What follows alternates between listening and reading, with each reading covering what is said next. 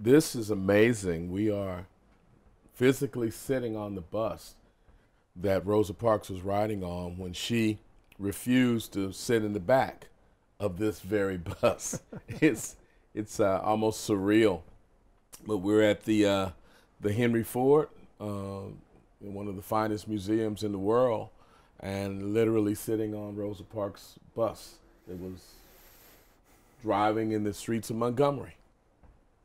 Where she made that quote that I just was telling Robert about. It's, you'd think there'd be some big quote, but what she said that no one ever forgot was no.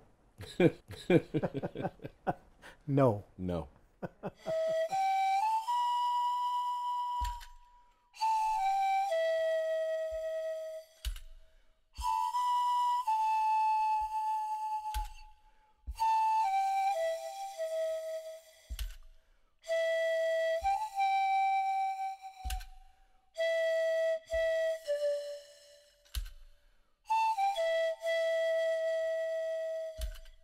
No more, no more,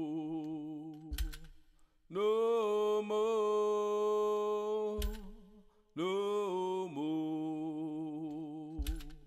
I'll never turn back no more.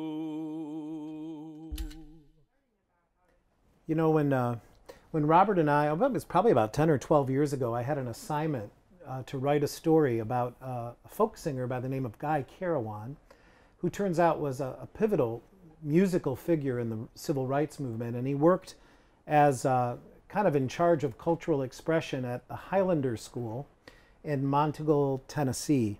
And so Robert and I actually went down to the Highlander School, which is no longer there, but it's in a different spot.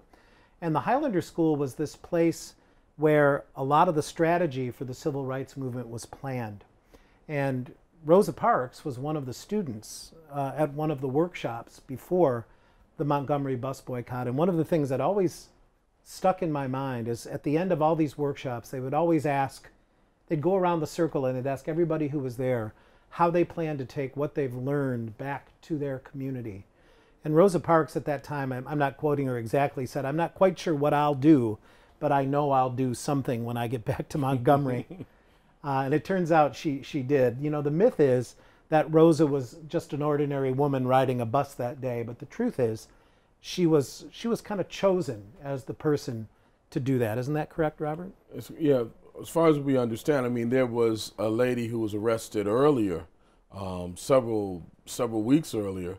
But the idea was that you needed somebody who was a pillar in the community, that had an unimpeachable reputation, who would galvanize a community once they found out that Rosa Parks, this upstanding, symbol, yep, the symbol, was arrested.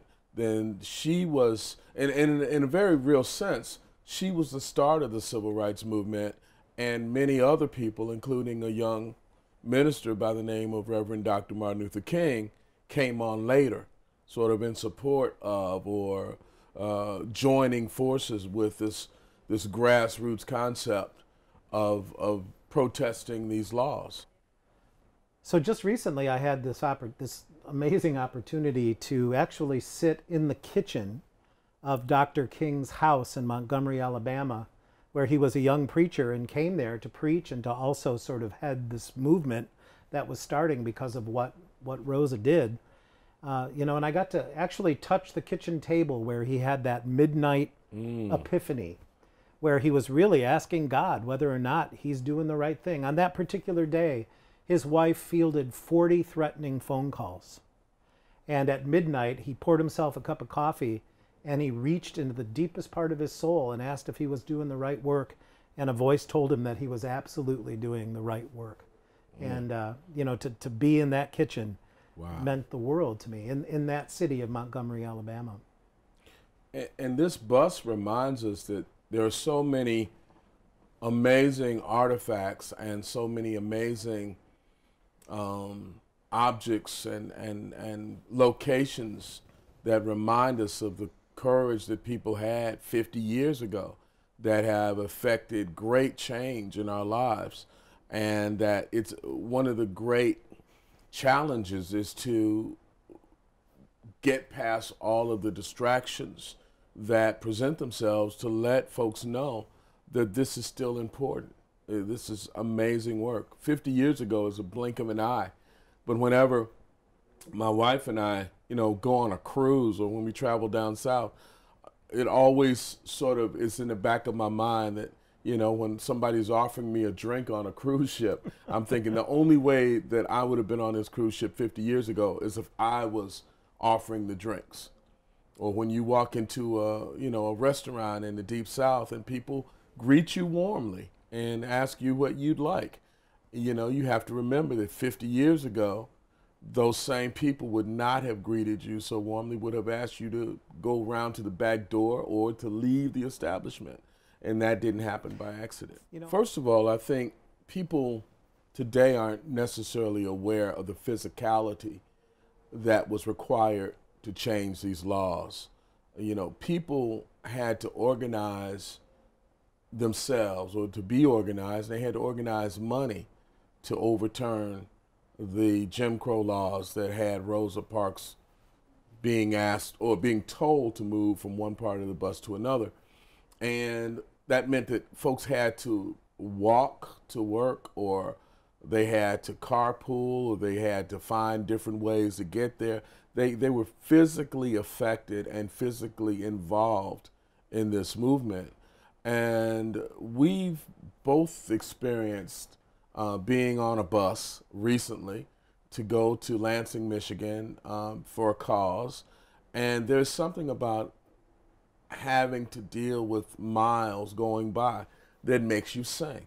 I mean, you need that. If you're physically marching, you need that rhythm of marching that encourages you, emboldens you, just like I guess if you were marching to a battle, you need that music. We shall not be moved. We shall not be moved. Just like the tree that's standing by the water. We shall not be moved. Bump it up one time, ready? We shall not be moved. We shall not, just like a tree that's standing by the water. We shall not be moved. Oh, we shall not be moved.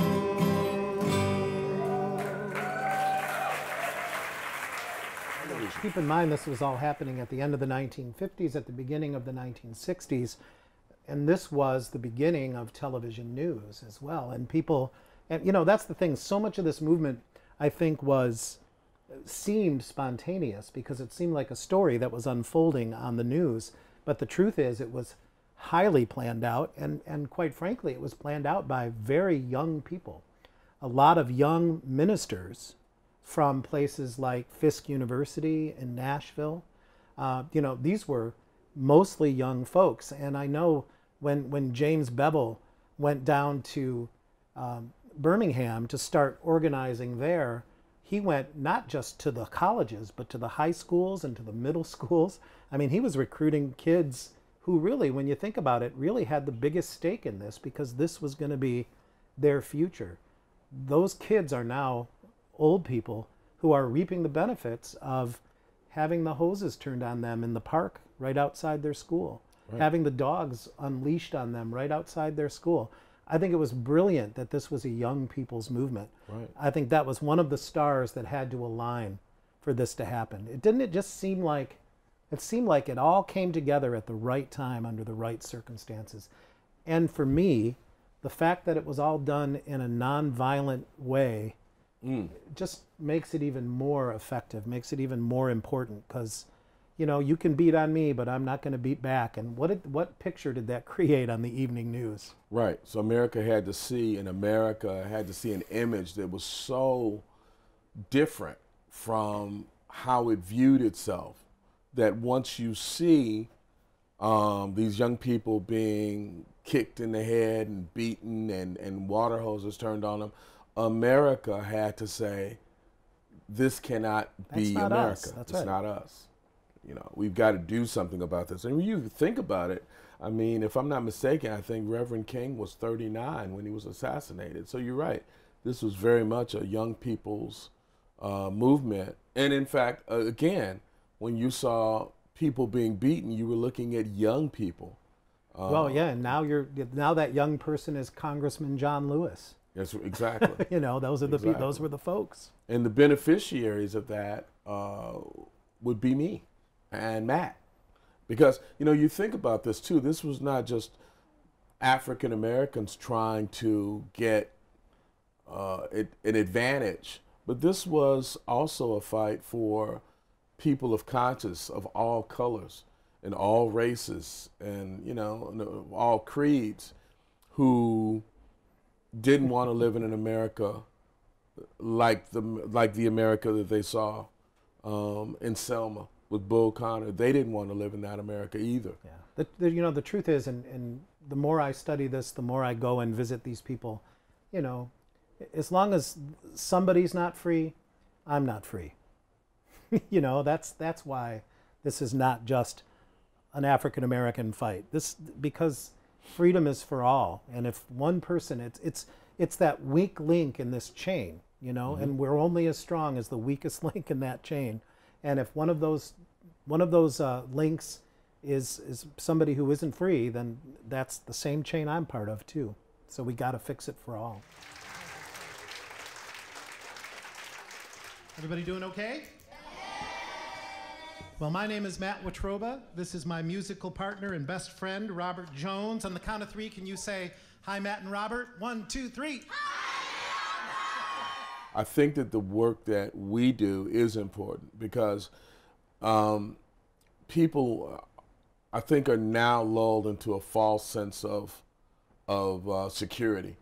I think that folks think everything is all right and that we live in a post-racial and racist society. That if you just work hard enough, there's this dominant narrative. If you work hard enough, the color of your skin no longer matters, your religion no longer matters, all this stuff is in the past, so get over it. But only thing you need to do is just remember that when the Oklahoma City bombing happened, that immediately folks assumed that it was an Arab American who had done it. And every Arab American that I know and know of was on alert. There were people stopping Arab Americans who were as American as they were and accusing them of being enemies of the state until they found out that it wasn't an Arab at all. It was a homegrown, white American. So that lets you know that we are not as post-racial as we think we are. And, for me, I think music, like all art, has a way of affecting people differently.